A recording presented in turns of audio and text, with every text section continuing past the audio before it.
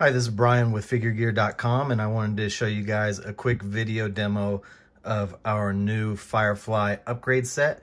This is a set of 3D printed parts that are meant to bring the GIJoe Classified Series Firefly closer to that classic look from the 80s. These parts are hand painted and they're flexible. They're 3D printed with a flexible resin. They're durable. They're painted with a dark gray and black mostly. I'll go over the paints I use later for the people who want to paint it themselves.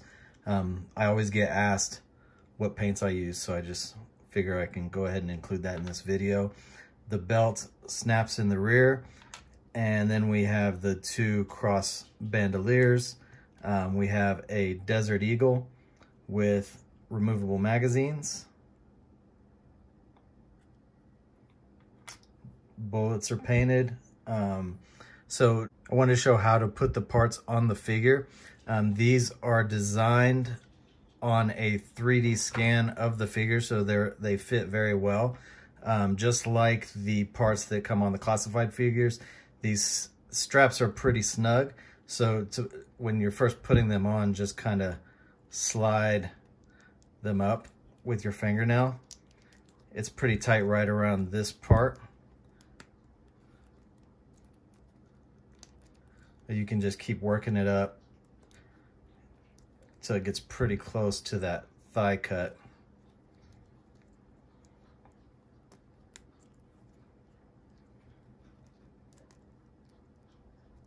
Just like that, and once they're on there, they're gonna stay on there in place pretty well. They won't move around on you. Same with this one.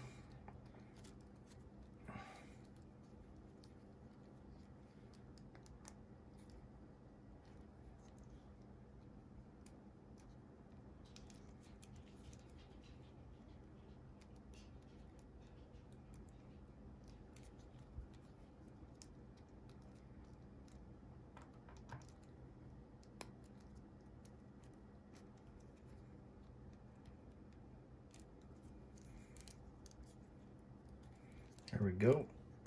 The belt just snaps in the back, so you can open that up and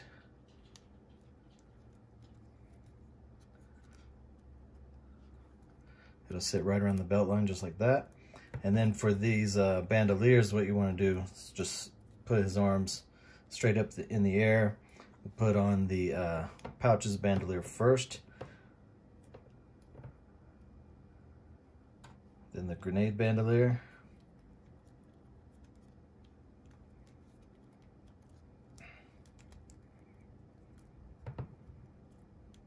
and then I like to kind of adjust them to where they best kind of hide that butterfly joint because it's kind of ugly. But anyway, so there you go. That's how you get it all on the figure. Real quick, I'll go over the paints I've used.